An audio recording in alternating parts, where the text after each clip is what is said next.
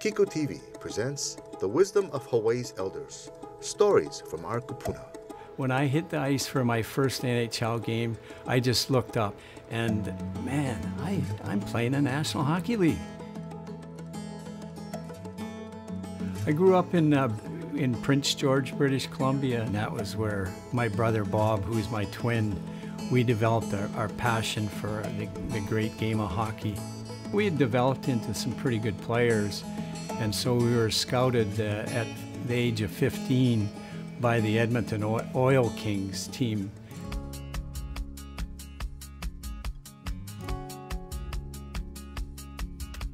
Being drafted by the NHL, that was basically a dream come true, because I can remember when I was 6 years old, what would you like to be when you grow up? And I can distinctly remember I would like to play in the National Hockey League.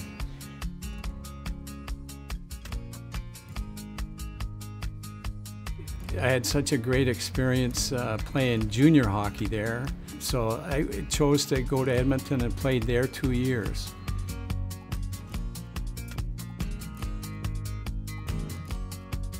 I had an opportunity to go to Japan, so I went to and played with the Cebu Railway hockey team.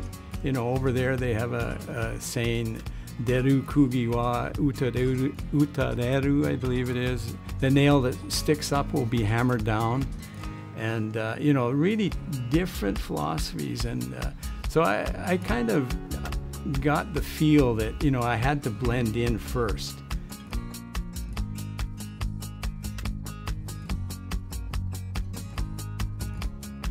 So they said, well, since you know the company and our philosophy, and we know you, that we plan to build some hotels in Hawaii. Would you be interested in staying with the company and moving to Hawaii?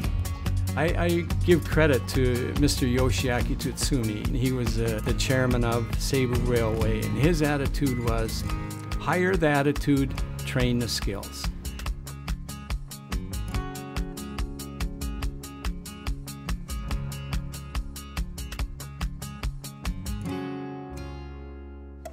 I have a young grandson that lives with us, and hey, I found out there's an ice palace.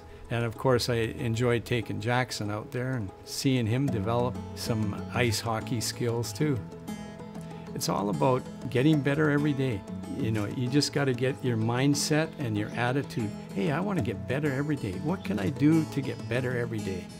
The Wisdom of Hawaii's Elders is sponsored by the Plaza Assisted Living. It feels like home.